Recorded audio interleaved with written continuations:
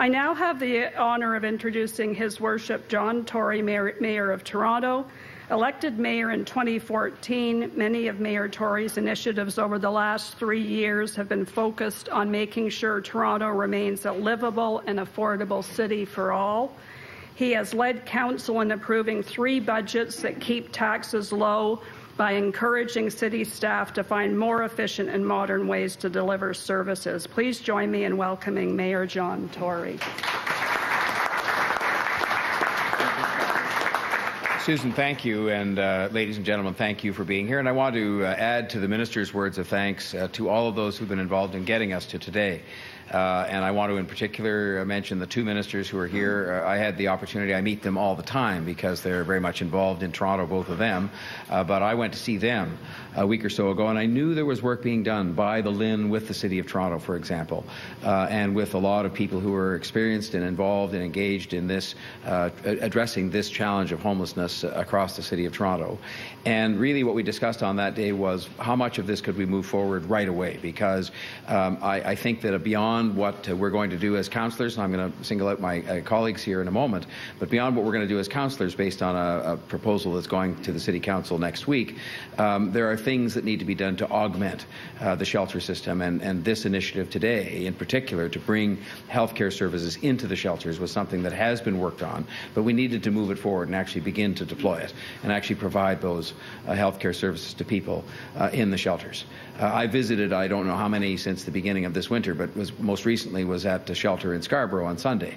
And again, without exception, when I've made these visits, people will tell me about their healthcare issues, many of which, and I think it's a wonderful thing that now people are prepared to talk about their mental health issues in a very open way, including with people like me who are strangers to them in relative terms.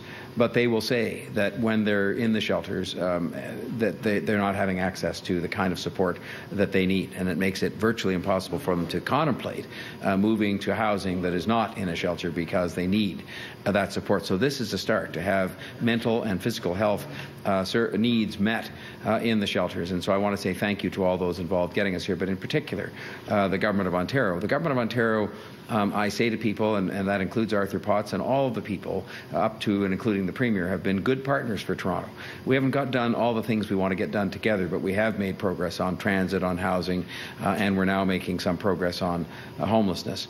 I should say in the context of my 2 colleagues who are here, they in particular have been people who've shown leadership. In the case of Councillor Paula Fletcher, she's shown leadership on a sort of system-wide basis and has been someone at the City Council who has been a champion of us trying to do as much as we can and more than we're doing in this area. And in the case of Mary Margaret McMahon, she was a champion here.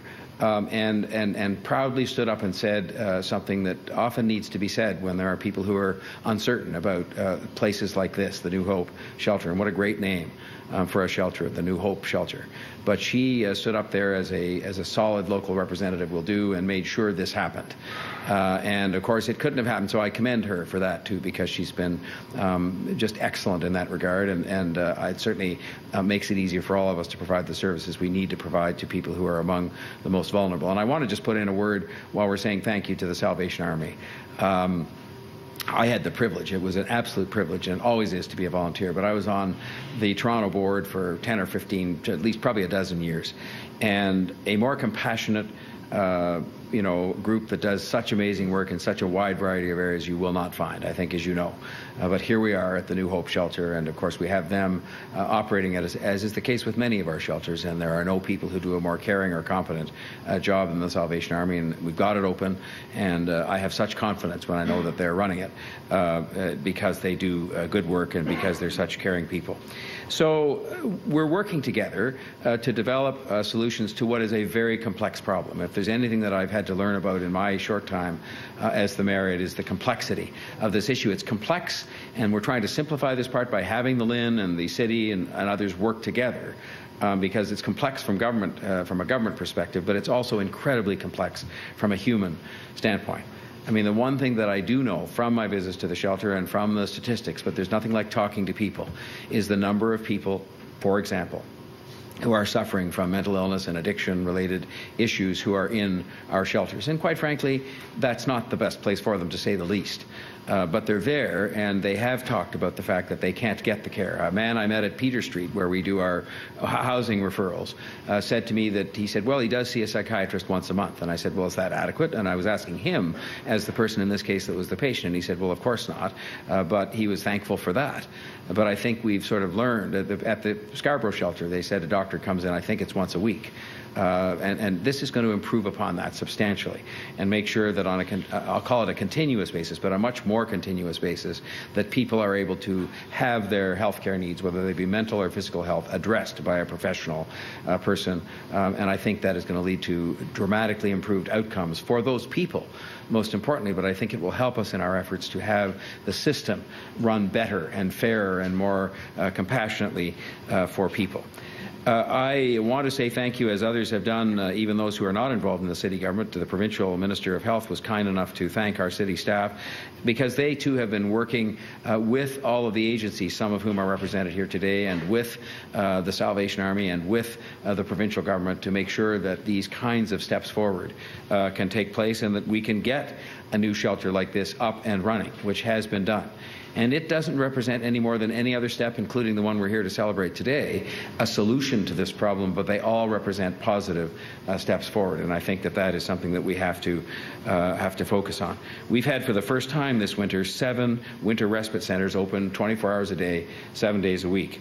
We've had outreach teams that largely consist of city staff who've been out on the streets in increased numbers, supplemented by paramedic teams who have done that as well, to make sure that the people who are on the streets and often can't be convinced for a variety of reasons to come in, even to the shelter system, are cared for and are looked after and looked over by these people. But there's no question that the system is under strain. It is a hard thing to understand, and you can't even find anybody who will offer an explanation. And we know from looking at the current shelter population, there are many contributing factors to the fact that the system is under such a strain at the moment. And there is no question that one of those is the influx of refugees. And I'm confident, and was a big supporter and continue to be a big supporter of our open hearts and open minds and open arms when it comes to people who are struggling in other countries. And I also am confident of the fact that we can integrate those people as well as we have done in past instances where refugees have come to our shores. And today, they're hugely contributing citizens and a blessing for our country. But the fact of the matter is that we have more work to do in making sure those people can get integrated faster, because a great many of them are resident in the shelter system, where it's not good for them, and it's obviously not, it is contributing to the strain the system is facing. I've mentioned, as have all of the speakers so far, mental health and addiction. And there are many people suffering from those two things that are in the shelter system, and that is not the best place for them. And that is why I'm particularly delighted as well in hearing the Minister announce today the additional supportive housing units, because this too is a step forward. But I think in describing the situation as it relates to mental health in the City of Toronto as a crisis, and that is not a word, notwithstanding sometimes politicians will use that word and throw it around to describe any situation, I don't. But I do think the overall situation we face with mental health is a crisis. I think it's a crisis because what has happened today is that we know of more people that are suffering from mental health issues and addiction issues because they're prepared to come forward. And thank goodness for that. But at the same time, by having them come forward and say I have an issue and acknowledge they have an issue, it places a greater burden on us to deal with it together. And I'm looking forward to continuing to deal with principally the province, but also the federal government and ourselves to make sure that we can do even more than the 294 units and more than taking the healthcare resources into the shelter system. We are justifiably proud of our healthcare system. As the Minister said, it's one of the best in the world. Whatever its shortcomings are, it's still among the best in the world, if not the best. But I think we have work to do in terms of addressing needs that emerge in front of our eyes perhaps more forthrightly than was the case in the past. So I think today is a breakthrough. I think that it is going to make services available, at least for a start, in these shelters that are newer.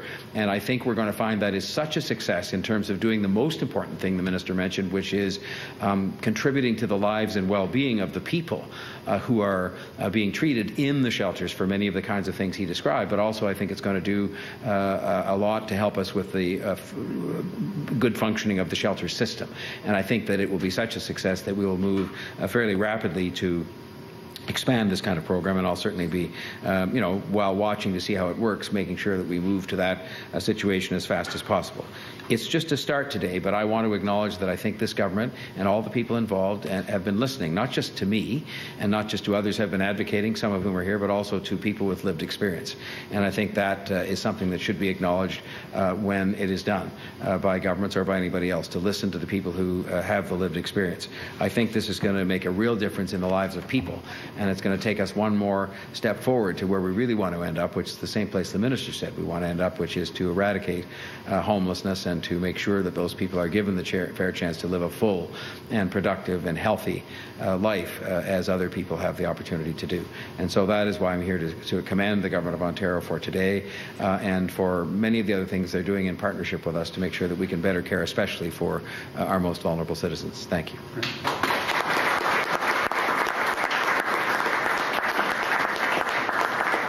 Thank you, Mayor Tory, for those inspiring remarks. I did want to just comment that a strong partnership with the city has been critical to the success of the Toronto Central LHIN and its goal to help advance the health and well-being for everyone who works and lives in Toronto. So I also want to add my thanks to Mayor Tory and the staff from the city who have done so much to help support the LHIN and provide better access to city services for the citizens of Toronto. And the Mayor will now take questions. Ministers. And councillors, potentially. And Alex. Well, hearing none, I guess. Minister, could someone tell us how much of a budget that we're talking about for the pilot and what it would then cost to roll it out to all the city shelters? Do we have a dollar figure? It might be Susan. You might be the best to answer that one, actually.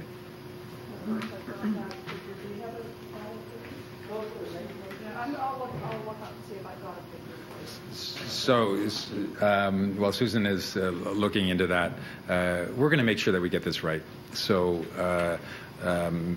we're beginning with these 5 shelters, these 5 new shelters. It gives us the opportunity, because we're working with all of the partners that can advise us and help us and work with us, and us working with them to make sure that we're providing the right supports, whether that's physical or mental, and also those connections, right? It's not just about sort of in-house shelter support, it's about creating the connections for ongoing support, and broadly in terms of looking at social determinants. So we're committed to making sure that we invest the money that's required to get the job done. And in terms of these 5 shelters, this is the beginning, right? And I think as we roll it out, that we'll be learning important lessons with our partners on how we can be most impactful, and that will provide us with the sound advice that we need as we continue to roll out.